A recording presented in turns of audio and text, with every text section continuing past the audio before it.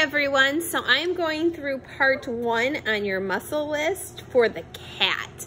So double check your notes for clarification. You can also look at your lab manual, but on your list on Blackboard, everything's numbered, and I'm gonna go through the numbers of everything just to kind of make sure you know what's what.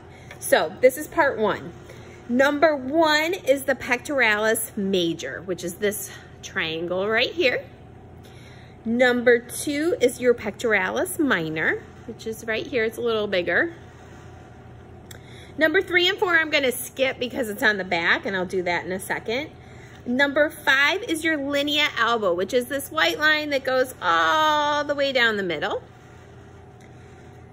Number 6 is your external oblique. So number 6 is this outermost layer. This is your external oblique. Number 7 is your internal oblique, okay?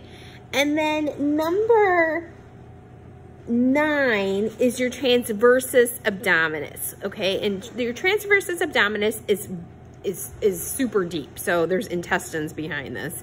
And it's transversely striated. So the striations, you know how muscles have striations, the striations for the muscle go transverse.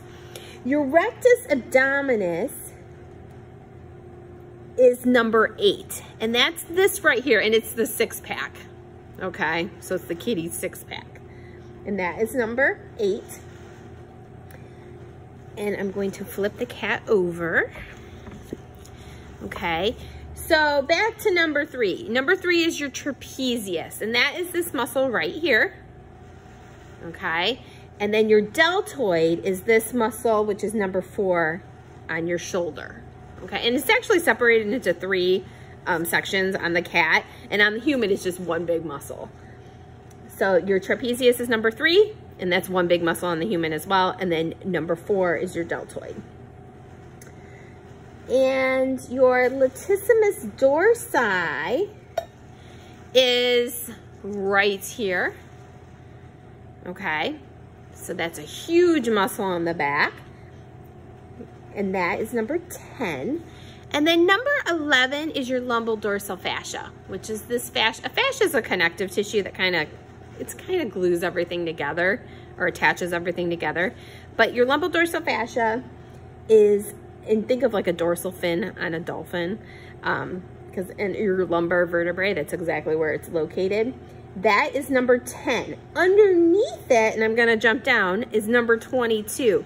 And that is your sacrospinalis or erector spinae. And you just need to know the group muscle name. And there's 2 names for it, and you can use either one. So either sacrospinalis or erector spinae for that. Number 12 is your triceps brachii. So your triceps brachii is kind of on the lower lateral part of your arm. There are 3 heads to it. So your lateral head is on the outside, your long head is underneath, okay? And then your medial head, if you open up your lateral head, your medial head is right there within it. You guys see that? And that's all number 12. On your test, you need to write triceps brachii and what head it is for the correct answer. Gracilis and sartorius are in the lower part of your leg. This is your sartorius. That is number 14, and then your gracilis is number 13. So the one way to remember this is stop on top, go for groin. Sartorius is on top, like a stoplight, and then the go is on the bottom, and that's your gracilis. So sartorius is number 14, and then your gracilis is number 13. Your tensor fascia lata is number 15, and that is this muscle right here, and it's kind of like a triangle, and it's holding fascia. It kind of looks like the muscle, maybe like a coffee drink. It kind of has a coffee drink name, and so the muscle is your tensor fascia lata, and then I always think the fascia that's attached to it is like your whipped cream or your foam.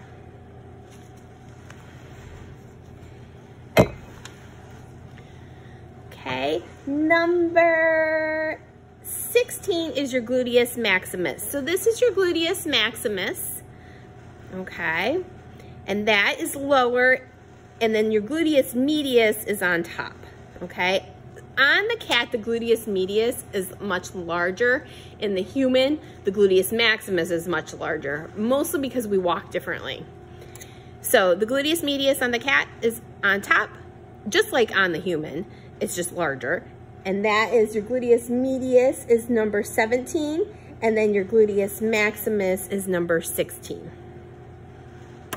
Okay? And then gluteus minimus, you don't need to know on the cat. So you can skip that. It's actually inside, it's pretty low. It's a deep muscle. Okay. You need to know your tibialis anterior. Your tibialis anterior is number 19, and that's on your shin. Okay. And then your gastrocnemius is your calf muscle. And gastro means belly. Gastro means belly. And then your soleus, which is number 21, is underneath your gastrocnemius. So it's like the sole of the stomach. Okay? So gastrocnemius is number 20, soleus is number 21. Number 22 is your sacrospinalis or erector spinae, which is underneath your lumbodorsal fascia, which we already went over, and it's right here. So that's the end of part 1.